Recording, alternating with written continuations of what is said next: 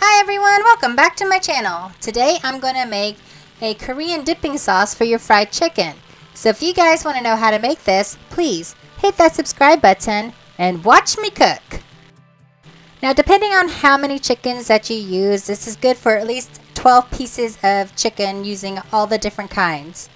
But I'm going to go ahead and pre-mince everything up and start making this because this video is going to go super fast because this whole sauce takes less than 5 minutes to make. So go ahead and add your half a cup of your favorite brand of ketchup. It doesn't matter what kind it is.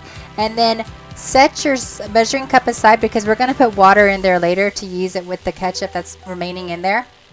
Again, I went ahead and pre-minced my green onions, so I'm just going to go ahead and throw all of that in there because you guys don't need to see me chopping up some onions.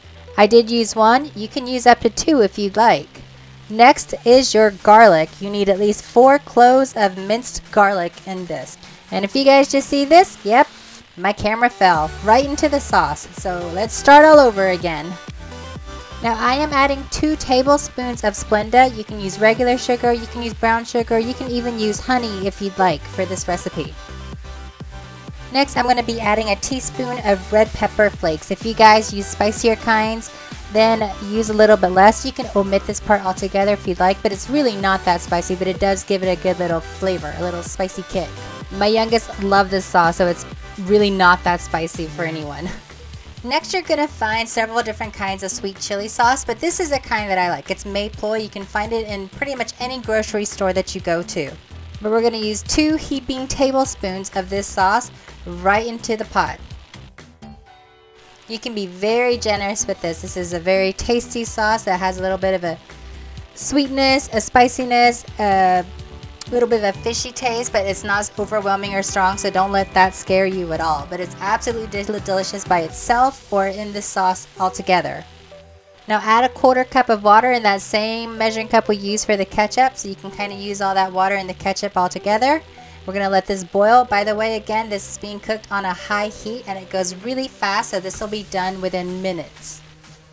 Now we're going to add about a ½ teaspoon of black pepper. You can use the peppercorn kind, you can use your black pepper flakes, whatever works for you.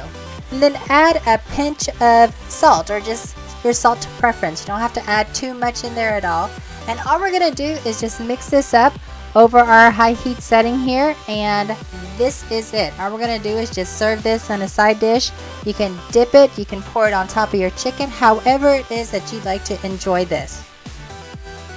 But this sauce is here just to help you elevate your fried chicken. If you happen to be at the grocery store and I know how it is. You go grocery shopping, you come home, you put it all away, and you're too tired to cook. So you just grab some chicken. And if you do, this is perfect to go with it. I hope you guys like this video, even with my little mess up there with my camera falling down. But if you guys like this, please hit that share button, subscribe, like it, and until the next meal, thank you for watching. Watch me cook.